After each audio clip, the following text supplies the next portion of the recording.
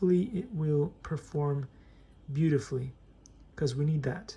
So anyway, thanks so much for joining me on this quick unboxing, and I will see you guys all happily in the next one.